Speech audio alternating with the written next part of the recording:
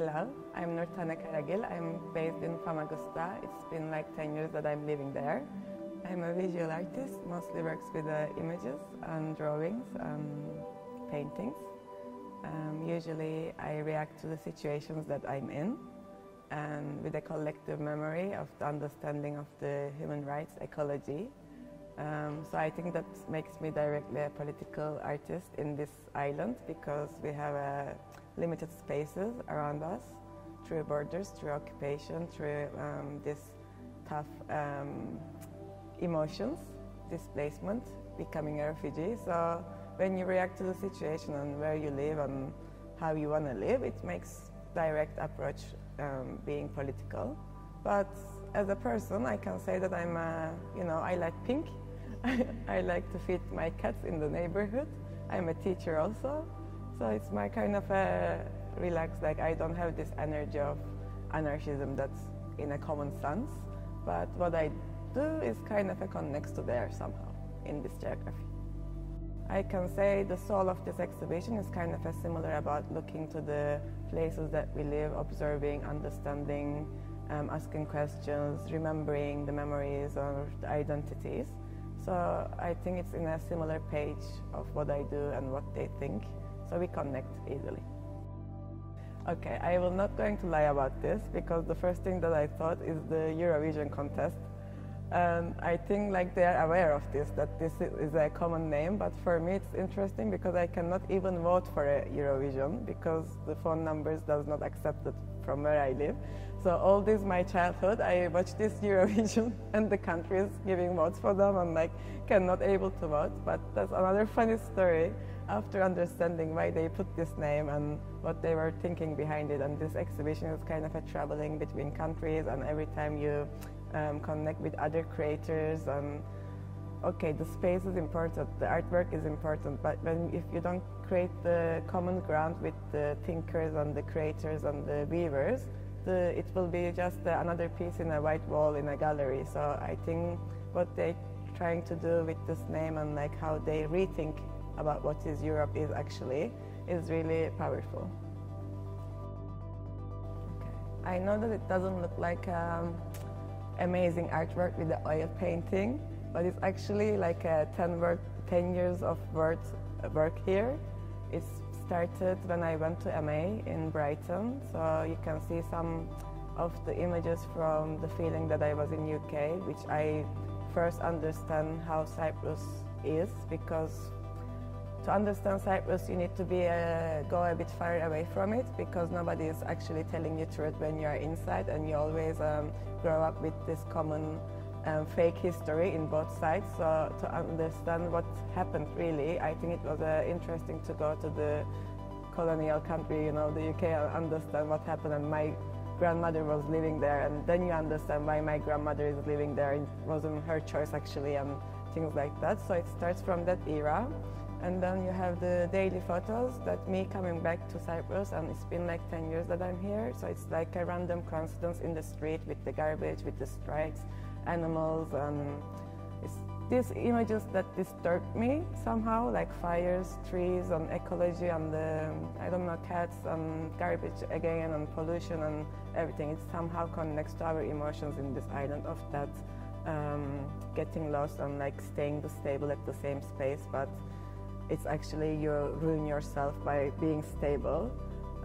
So there's those kind of a photograph, and there's also typographical works, which is text-based.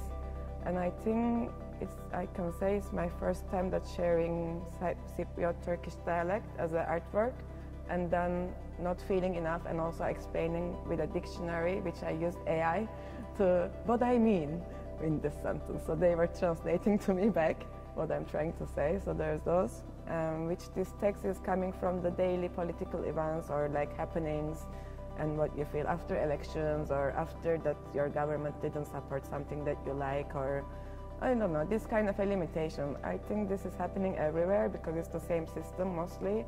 Sometimes it's much more relaxed, so you find your places much more easily. Sometimes it's more direct, so you need to shout more. But at the essence of it, I can say it's like everyday life politics that hurting us. you want to be this girl that you study art and see in Europe. It's kind of a conversation between these two characters. The Cypriot one and the European one is getting conflict all the time, because you also know that Europe is not the best, you know, so sometimes you need to find your balance, the good things from here, the good things from there, and combine them and have this, you know, lovely life that you want to reach to the future somehow. Because it's a small society, everybody expects Cyprus to become this happy island with every community living happily inside.